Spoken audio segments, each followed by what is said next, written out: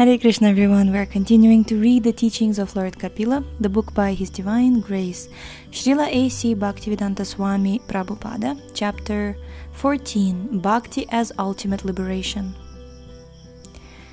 The spirit soul has two coverings, subtle and gross. The gross body is composed of earth, water, fire, air, and ether.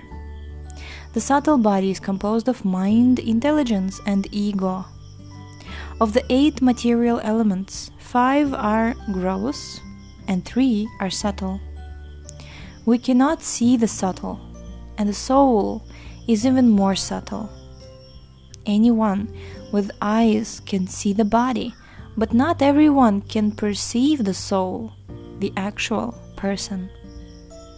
When we understand that the soul or the person has left the body, we cry, "Oh, my friend has left." We can perceive that the body is there, but something is obviously missing. Thus, one's friend is actually different from the body.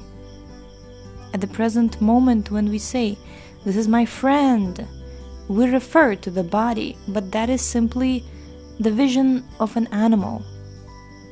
Animals think, "This is my dog friend and this is my mother dog." They cannot see beyond the gross body. Similarly, we cannot see the soul, and if we cannot see the minute soul, how can we hope to see God with these blunt eyes? We cannot actually see one another. How then can we hope to see God? It is stated, "Atah Shri Krishna Namadi na bhavet grahyam indriyaih." Material senses cannot appreciate Krishna's holy name, form, qualities, and pastimes. Unquote. Our present senses are incapable of seeing God. Generally, at death, we can understand that something has gone. We understand that what we were seeing was not actually our friend, but a lump of matter. This is knowledge. However, one who understands before death, that the body is simply a lump of matter, is called a wise man. He sees the soul through the eyes of knowledge. Those who are on the gross platform, who are like animals, can see neither the soul nor Bhagavan. The karmis, the gross fruitive workers, do not understand the distinction between the body and the soul. Out of many millions of karmis, there may be one jnani, one wise man who can understand. The jnani knows that he is not the body. And out of many millions of jnanis, one may be actually liberated. The Mayavadis think that because they are spirit soul, they are one with the Supreme. Being equal in quality does not mean that one is the Supreme Soul, because the Mayavadis think that they have become one with Narayan. They address one another as Narayan. They say, "You are Narayan, I am Narayan, everyone is Narayan."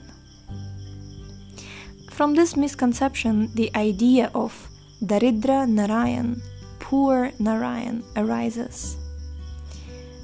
The devotees, fully engaged in the service of the lotus feet of the Supreme Lord, do not think in this way.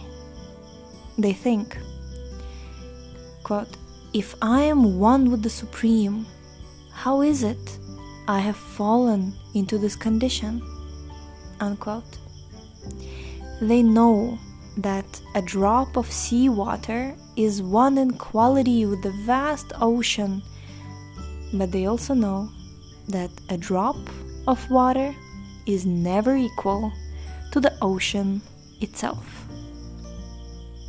Sometimes the Mayavadis worship Lord Vishnu, but they do not actually believe in the form of Lord Vishnu. They consider his image to be some imaginary form to utilize as a means for self-realization. Mayavadis say that the absolute truth has no rupa, no form, but it is stated, Ishvara Parama Krishna Satchit Ananda Vigraha. Quote, Krishna, who is known as Govinda, is the supreme controller. He has an eternal, blissful, spiritual body. Unquote. The word Vigraha refers to the spiritual supreme form. But the Mayavadis do not understand this. There are so many so-called Vaishnavas who worship Lord Vishnu with the aim of becoming one with the Supreme. They sometimes give the example of a drop of water merging into the great ocean itself. This is simply nonsense. The ocean is a combination of countless molecules of water, and it is impossible for one molecule to merge into the totality. The sunshine is a combination of countless trillions of small shining particles, and each particle has its individual identity as an atom. Because we do not have the eyes to see the small atomic divisions, we think they're all one, but actually they are not homogeneous. Similarly, although we are very small particles of the Supreme Personality of Godhead, we all have different identities. In Bhagavad Gita 2.12, Shri Krishna says, Na tvevaham jatu nasam na tvam neme janadhipa na chaiva na bhavishyamaha sarve vayam mata param. Quote, Never was there a time when I did not exist, nor you, nor all these kings, nor in the future shall any of us cease to be. Unquote. Krishna never says that he, Arjuna, and all the soldiers shall eventually become one. Rather, he says that everyone will retain their own individuality. Those who have complete knowledge never think that in the future they will become one with the Supreme. They simply want to remain in their constitutional position as part and parcel of Krishna. Although we are now covered by the material body, the material body can be easily dissolved by the process of Bhakti Yoga. If we are strong in Bhakti Yoga, we actually no longer have a material body, but a spiritual one. We are free. Jai, we are free. When we are baffled, we want to become the husband of the goddess of fortune, goddess Lakshmi. The husband of goddess Lakshmi is Narayan, God himself. In this material world, we are hankering after Lakshmi, the goddess of fortune, but we are frustrated in our attempts. We think, now let me become the husband of Lakshmi. Actually, no one can enjoy Lakshmi but Narayan. Even exalted demigods like Lord Brahma and Lord Shiva are inferior to Narayan, to Lord Narayan.